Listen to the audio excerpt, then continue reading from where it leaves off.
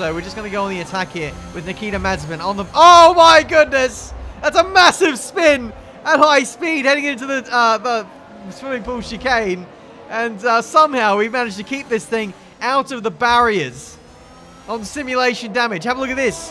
This is the Kerb on the run into the swimming pool chicane. We just hit it at the wrong angle, and it's dragged the right rear tire into a bit of a slide, and it's instigated a massive spin, like a complete snap that we were unable to save. It was unsavable, this.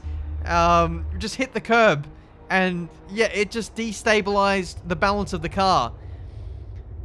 And this right here, I don't know how we avoided the barrier there. And you know what? I actually like that.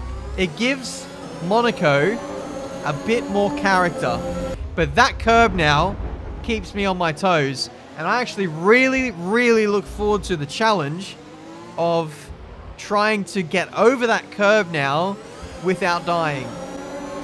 There's going to be a real skill to that, and I can't wait to try that in online, because that's going to catch so many people out.